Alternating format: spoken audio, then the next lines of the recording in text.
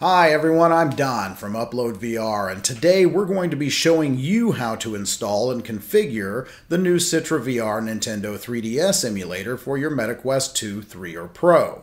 So in this video, I'm going to give you step-by-step instructions on how you can get it all set up and running on your headset.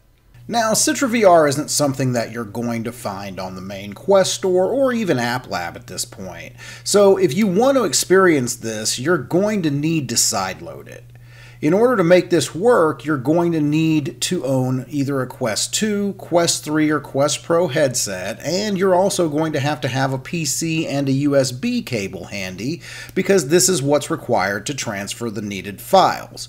Now, there are a couple of different methods for getting CitraVR installed, but to make this process easier, we're going to focus on using SideQuest. So let's get started.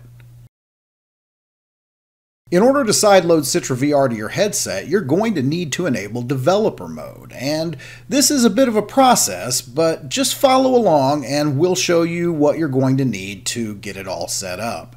So first, you're going to need to either create or log into an account at the Oculus developer site.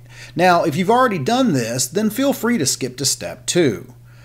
Once you're signed up, the next thing you're going to want to do is set up an organization, and after you agree to the terms and conditions, you're done here, and you can now grab your phone and log into your Meta app for the next step, which is to enable the developer mode. Now, you do this by going to Menu, Devices, you select your headset, and then you're going to go to the headset settings and find the developer mode tab where you'll see a toggle switch to enable it. Once you're confirmed to be in developer mode, you can now connect your headset to a PC with SideQuest installed, and you'll then need to allow debug access from within the headset itself, especially if this is your first time doing this. Finally, once that's done, you can remove the headset and then go back to SideQuest and just click the button that says Sideload, and that's it. In a matter of a few seconds, it's installed and you're done.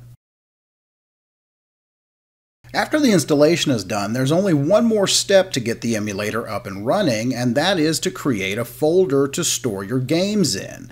So with your headset still connected to the PC, you're going to want to use the file browser feature of SideQuest to create this new folder, and then move some content over onto your headset. Now that everything is set up, it's time to finally put on your headset and fire up the emulator. But before you get discouraged and start thinking something has gone wrong because you can't seem to find the app, just be aware that CitraVR isn't going to be in the normal games and apps list. So in order to find it, we're going to need to select unknown sources from the drop-down menu, and once there you should be able to see that CitraVR is indeed installed and ready to start. Now, after you launch it for the first time, you'll need to accept a few permissions and then point CitraVR towards your newly created ROMs folder, and now you are ready to play.